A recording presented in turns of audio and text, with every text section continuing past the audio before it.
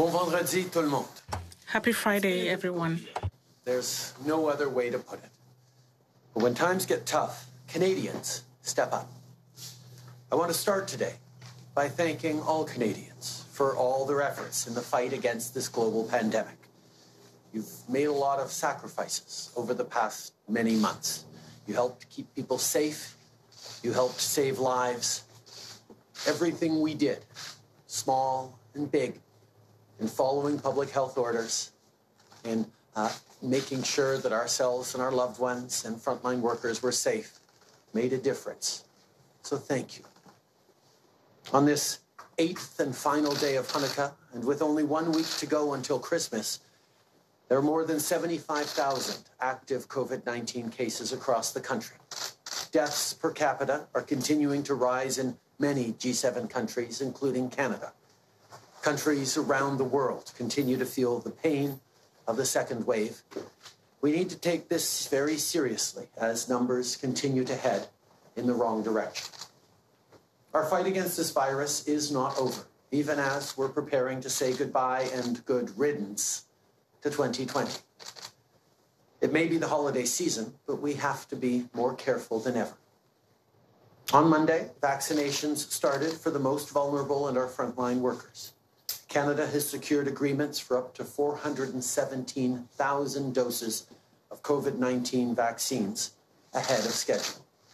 This includes over 200,000 early doses of the Pfizer vaccine scheduled for next week and 168,000 doses of the Moderna vaccine before the end of December, pending Health Canada approval.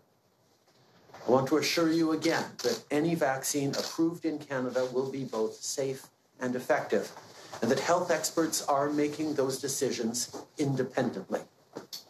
In January, we'll be getting 125,000 doses of the Pfizer vaccine per week for a total of about 500,000 doses for the month.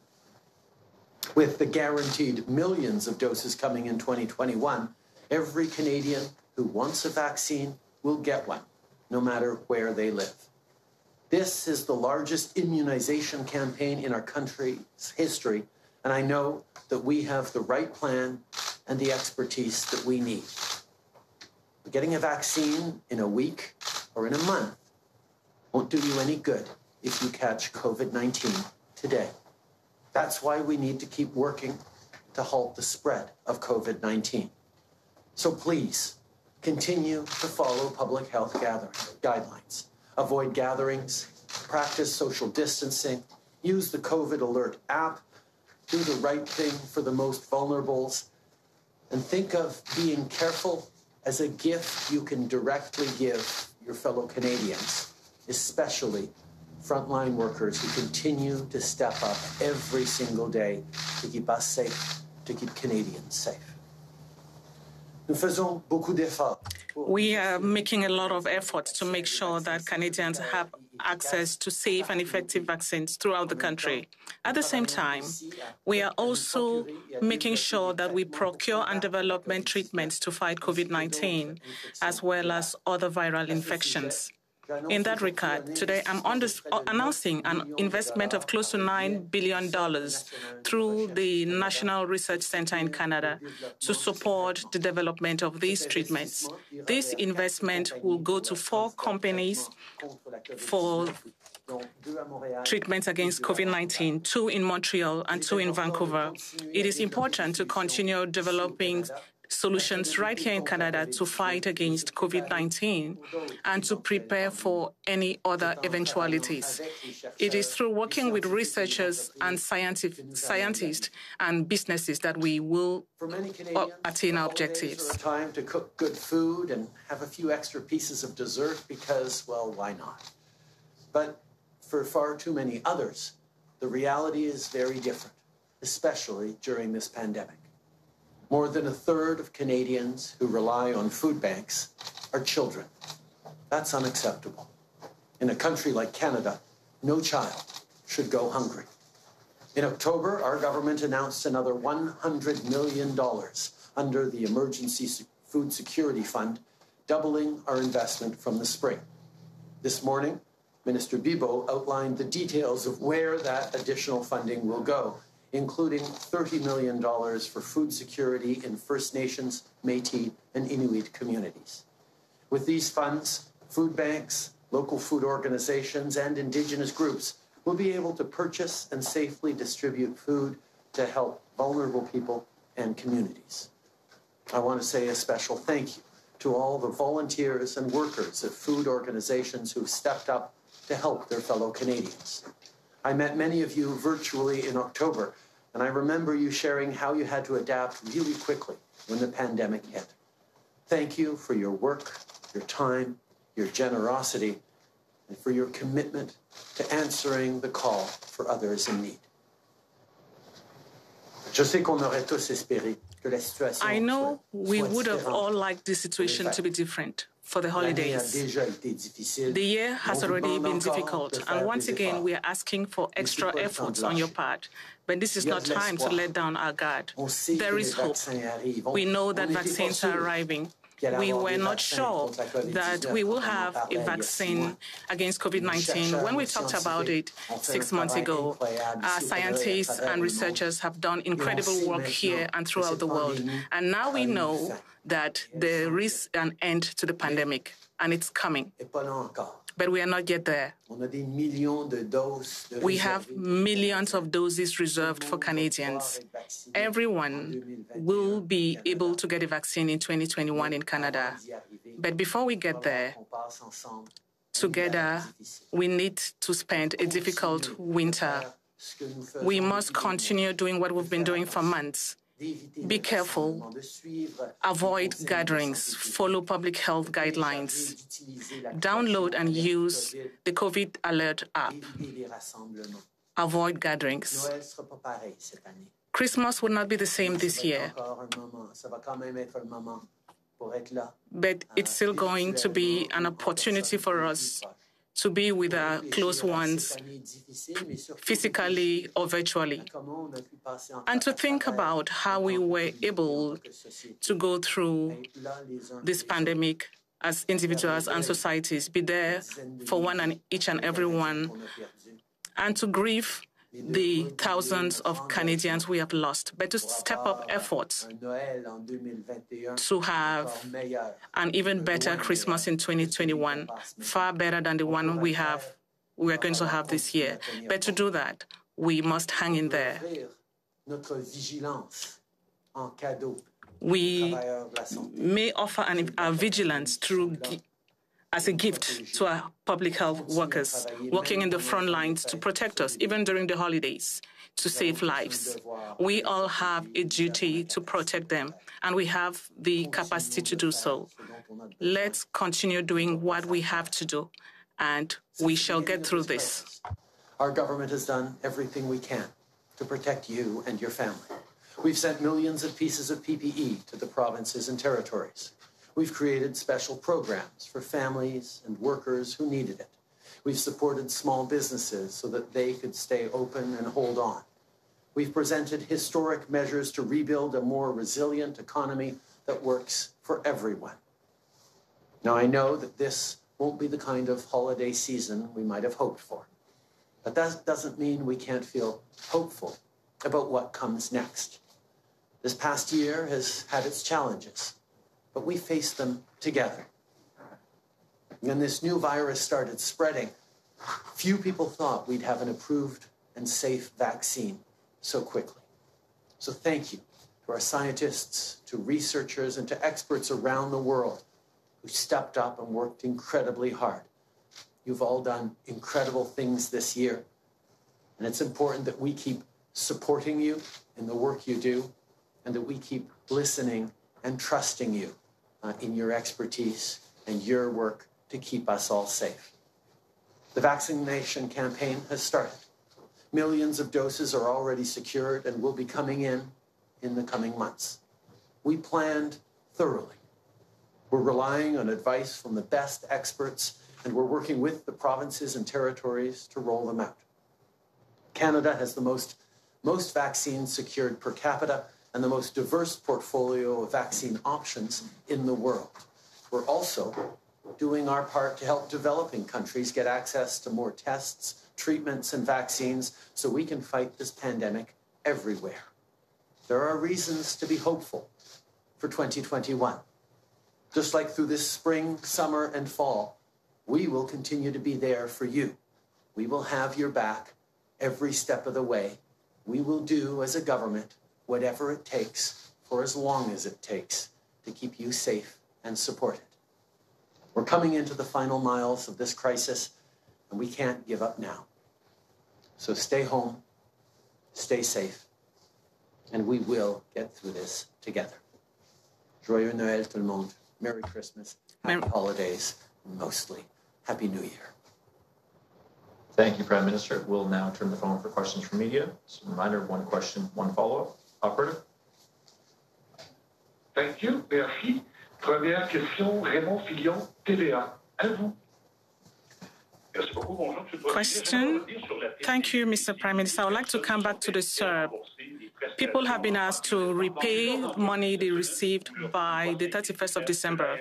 Following interviews, you asked CRA to be indulgent. But what should those people do? What should they do exactly? Answer. Thank you very much, Raymond. We know that already millions of payments were made to the CRA, people who received the SERB without being entitled to receive it. So Canadians understand that it's important to be fair and responsible. But I also know, and I've heard Canadians say that they are concerned by that information that they received by the Canada Revenue Agency. What I'm telling them is, do not worry. You don't need to make those payments before the end of the year. It was just for your information. We understand that of the hundreds of thousands of people who received those letters, there are people in very different situations. We will be looking into those situations in the upcoming months to make sure that we are there to help the most vulnerable. Rest reassured. We want to make sure that we're not giving money to people who needed it to take it back during Christmas. We are there to help most vulnerable people, and that's the promise we made as a government, and we shall continue keeping that promise. Follow up. So people will not be taxed because it's written in white and black that if you don't repay by the 31st of December, you will be taxed. So are you confirming? Answer. I can confirm that people who made honest mistakes, maybe people who receive some of those payments, don't have to worry about taxes. We will work with everyone. The pandemic is still here. People are still anxious and worried.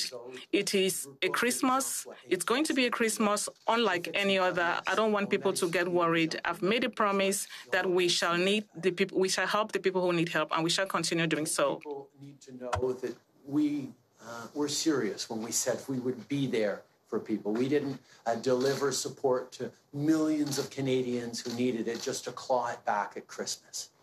Already we've seen over 1 million repayments of people who got the CERB payments unjustly or extra CERB payments. And that's because Canadians are fair and fair-minded and responsible. But every step of the way, we've promised to be there for vulnerable people. So I don't want this to be an extra stressor on a Christmas that is already not like others. So be reassured. Any good faith mistakes will not be penalized, will not be pursued. We're going to work with people over the coming weeks and months to ensure that people get the support they need. I think all Canadians want to be focused on the things that matter the most this Christmas, your health, the health of your loved ones, and the opportunity to recollect this past year and look towards the next year with renewed optimism. These letters should not be a source of anxiety for anyone. Thank you. Next question, please, operator. Thank you. Merci. Next question, Dylan Robertson, Winnipeg Free Press. Line open. Good morning, Prime Minister. Your Quebec Lieutenant Pablo Rodriguez told Littlejohn that you can't increase health transfers because the structural expense would jeopardize Canada's credit rating. You've never mentioned the credit rating issue in this context before. In fact, you said you will increase health transfers. So is Mr. Rodriguez making this up? Obviously, we're proud of Canada's very strong credit rating because it contributes to us going into this pandemic with one of the strongest fiscal balance sheets of any of the G7 countries, and we continue to have it. But as I've said, our focus is on being there for Canadians as long as they need it, whatever it takes during this pandemic, and that's what we're doing, which is why we have flowed billions of dollars in supports directly to Canadians, to workers, to families, to small businesses, why we've flowed money to provinces to support the most vulnerable, to help with their health systems, why we've delivered on PPE, on rapid tests and testing kits, and now on vaccines that we're paying for. We've demonstrated every step of the way that we're doing what it takes because we know that that's not just the right thing to do, that's the best way to ensure that our economy comes roaring back for the long term. I have said we will sit down and work with the provinces on expanding health transfers because we know that long term there is a need for that. But those decisions are to be taken once we see the other side of this pandemic and we have a better idea of what the future looks like. Our focus is on being there to support Canadians, and that's what we're going to continue to do. And a follow-up, Bill? Okay, so you didn't actually answer the question on the accuracy of that statement, but I just want to ask about Rivera and the pension plan. Rivera has given false information to Winnipeg health officials numerous times about its nursing homes, like how many staff it had during outbreaks. Rivera is owned by the public sector pension plan, so why are you not leveraging those shares to get the company to increase its staffing in care homes? Right now, our focus is on supporting seniors, vulnerable Canadians right across the country with whatever is necessary. That is why we have worked closely with the provinces on extra help. We put forward $1 billion more in the fall economic statement to help with infection control and prevention and other measures in long-term care homes.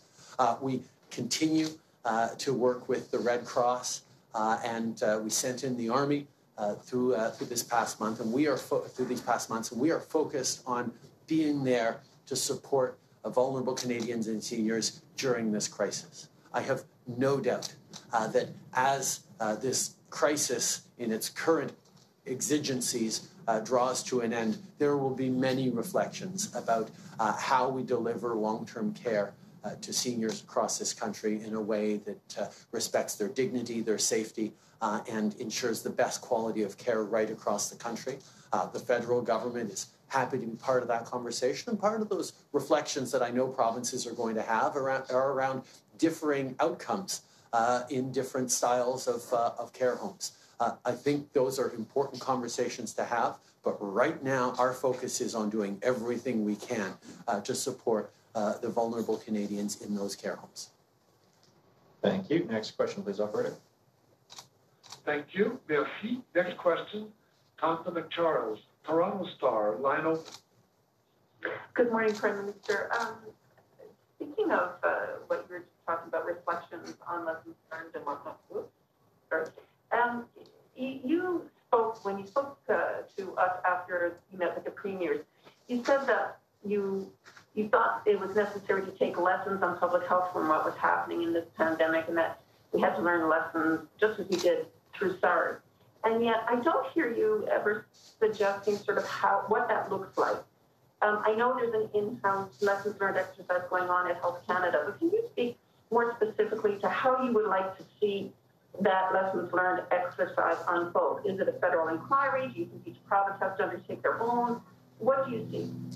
I think every day during this unprecedented pandemic, we have been learning from what we did the previous days, the previous weeks, and that is ongoing, so we can make sure that every given week, every given month, we're giving the very best support in the best ways to Canadians. And that means listening to our experts. It means looking at the outcomes of what we've been able to do. It means learning from what other jurisdictions are doing. And certainly This has been a constant exercise in examining what has been done, what could be done better, and bringing those in as quickly as possible.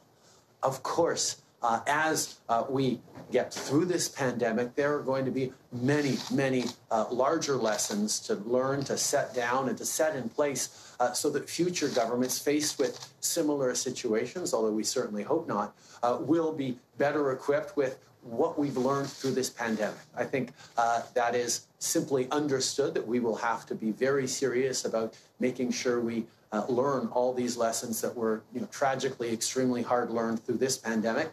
But we haven't yet decided or determined what that looks like. We're still very much focused on getting through this second wave right now.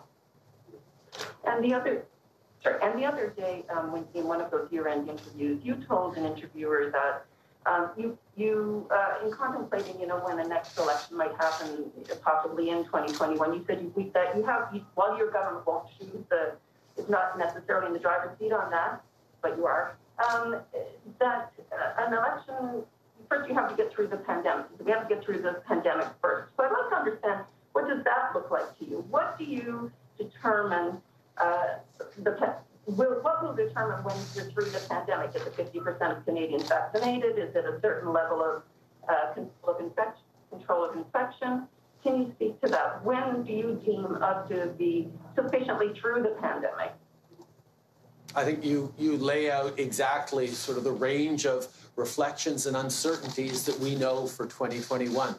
We know that we are going to be vaccinating millions of Canadians and vaccinating every Canadian who wants it, and that will get us significantly through this pandemic. We know that experts still have to evaluate carefully which threshold of vaccination will allow us to start releasing some of the restrictions in various places across the country. Will they be in certain sectors, or will they be in certain regions? There are many things we don't know. What we do know, however, is we're still very much in the middle of this second wave, and the decisions that we take now as Canadians to keep ourselves safe are going to make a difference for the coming months. As to political considerations and what decisions happen around elections, well, we will see, because that's not our focus right now. Our focus is on supporting Canadians now and in the months to come, and getting them vaccinated as we get through this pandemic. And Glenn McGregor, CTV News. Prime Minister, the United States is expected to vaccinate about 10 times as many people per capita as we are by the end of the year. And this schedule of Pfizer deliveries you just mentioned looks like the rate of deliveries is going to be constant. It's the same rate we're receiving them in December as we'll be getting in January. My question is, what are you going to do to close that gap, given that the strategy you've talked about, the broad variety of candidates, is kind of a gamble? We don't know they're going to be approved. We don't know when they're going to be delivered. But we do know at the current rate of the one approved vaccine, the Americans are going to vaccinate a lot higher percentage of their population before we do. What do you tell Canadians about that gap? Indeed. We have secured, as you point out, one of the best ranges of vaccine portfolios of any country in the world, and we've secured more potential doses per Canadian than anywhere else. So we know that while it is important, and it is great news that we're starting to vaccinate now in December ahead of schedule, it is once we get a significant portion of the population vaccinated that we will start to be able to look at loosening restrictions. The Americans have a healthcare system that will have challenges and will have successes. We have our own process.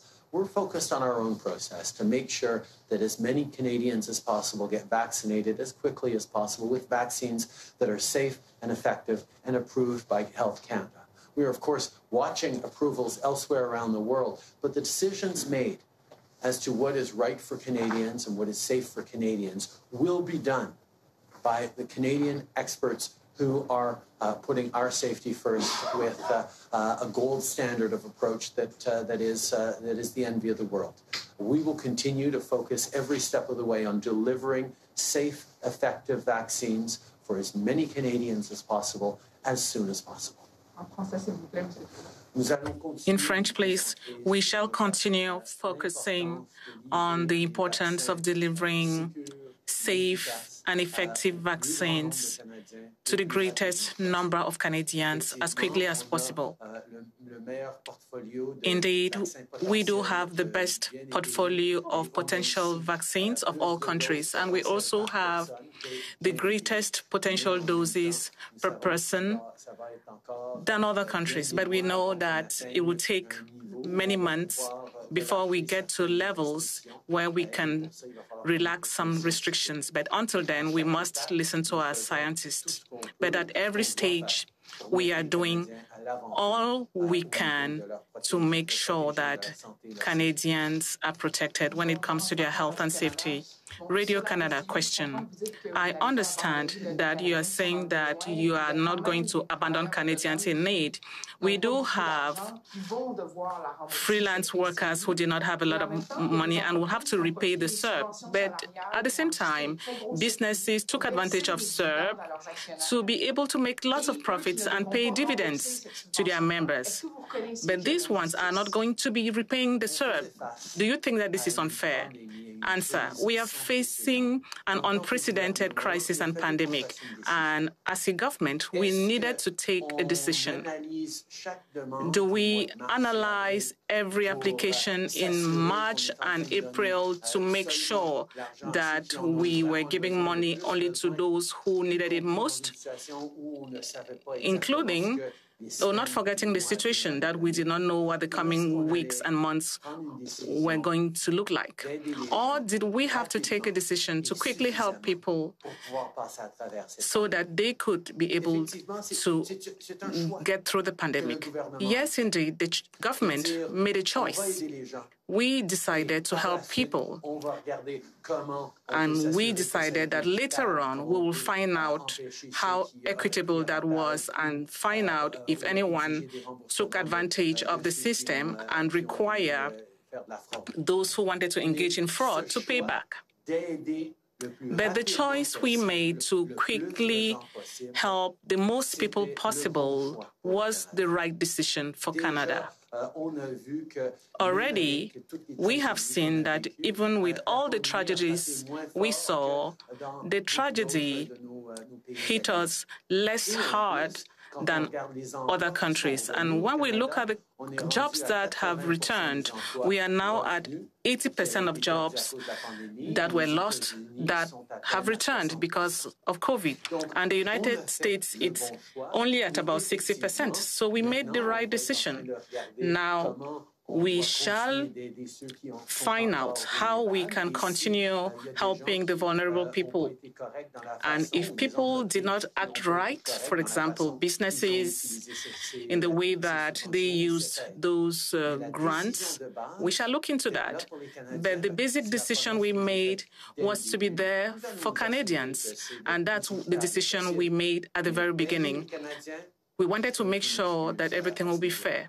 So as far as helping Canadians is concerned, we did right. Follow-up question.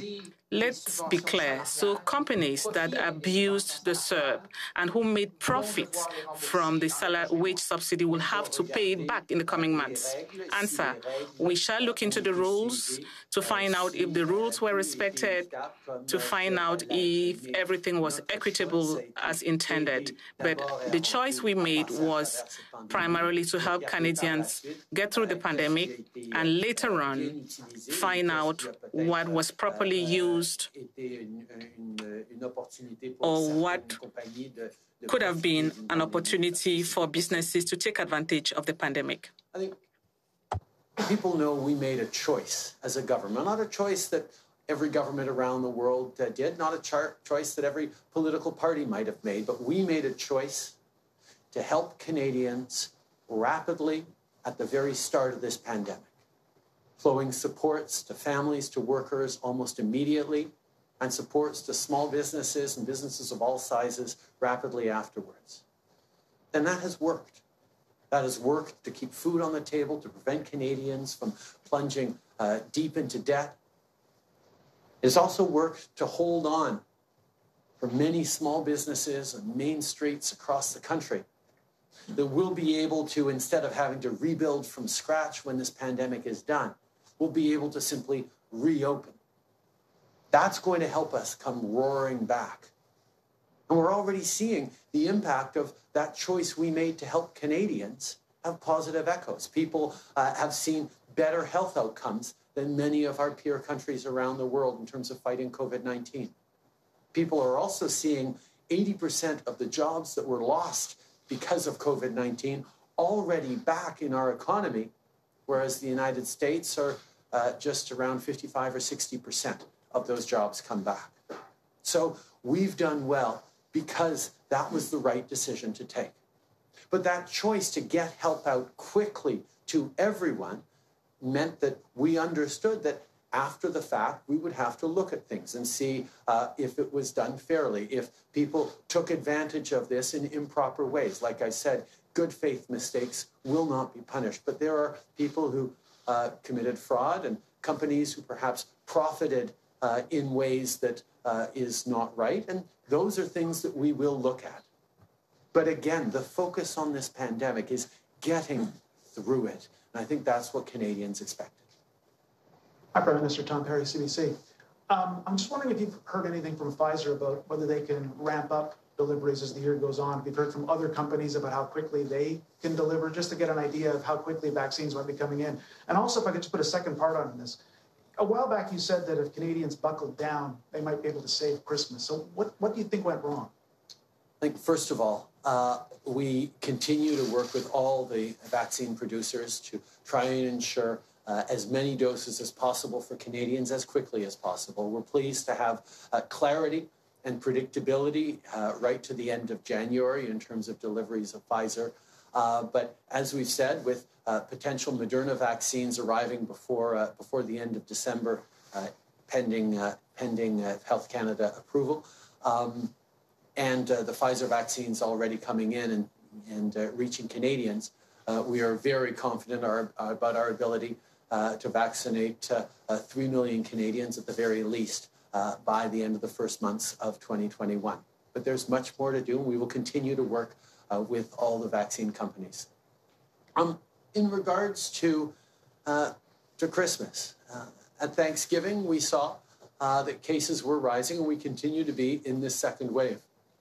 But I know that Canadians have been doing the right kinds of things across the country. And yes, people are tired and people are frustrated and cases are still creeping up in some places and going in the wrong direction overall.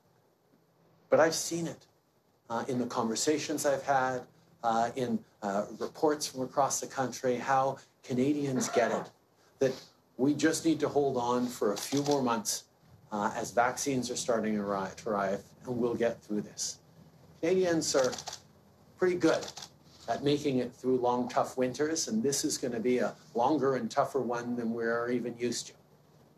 But I know, because I've seen people there for each other, people wanting to do the right thing, even though it's hard, that we're going to be able to keep cases under control because Canadians stay focused on the things that matter. Prime Minister Michael Couture from Global National. Despite what you just said in Canadians doing the right thing, in Ontario today we're seeing over 2,000 cases again, and we're going into a period where people are likely going to want to try and bend the rules a little bit. Because of the holidays, they want to get together with people. How frustrating has it been for you that no matter what you say out here, and no matter what Dr. Tam says, that the numbers continue to go up somehow? I think the vast majority of Canadians are being incredibly thoughtful about what they're doing, about how they're keeping themselves, their loved ones, their parents and grandparents, frontline workers safe. But we've seen the challenges of this coronavirus hit extremely hard in communities across the country, and indeed in countries around the world.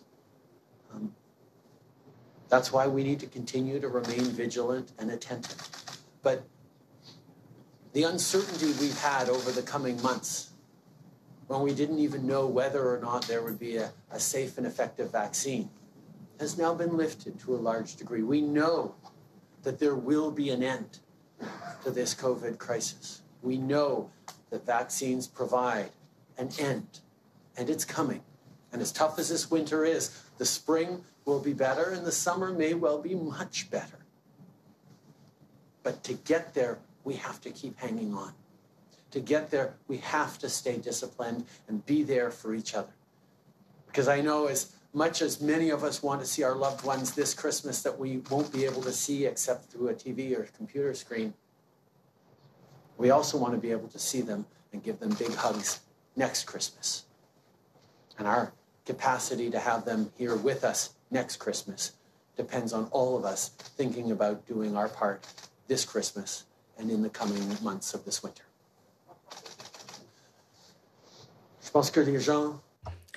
Answer repeated in French.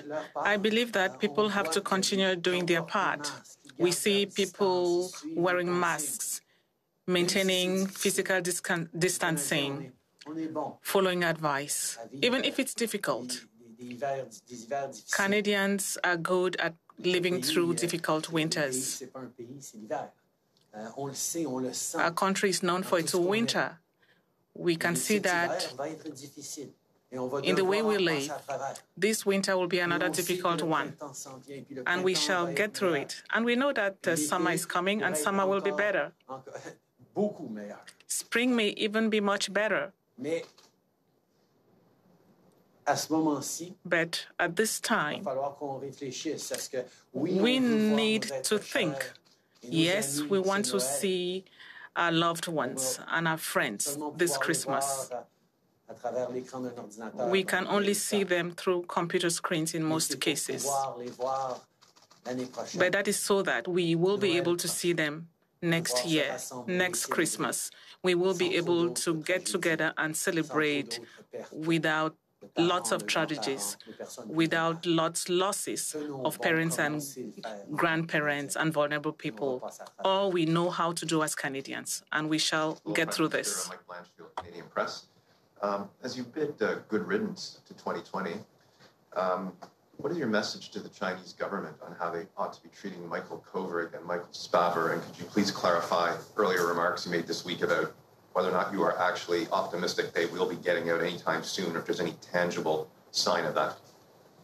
This will be the third Christmas that Michael Kovrig and Michael Spavor spend in arbitrary detention in China.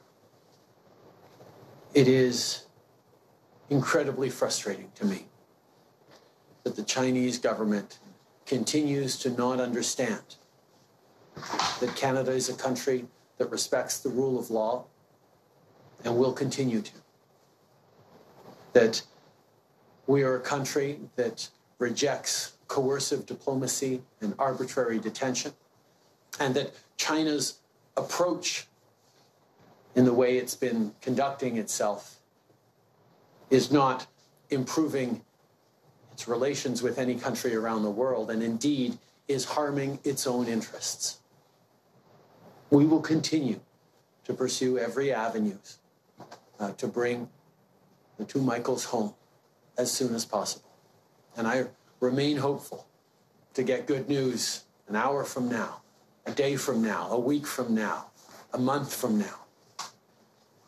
We continue to work and be optimistic that we're going to be able to bring them home. But we will not put in danger other Canadians, and we will not flinch in our defense of the rule of law and of the values that Canadians hold dear. We will continue to stand up for our interests and our citizens every step of the way. Merci beaucoup tout le monde. Thank you, guys. Thank you very much.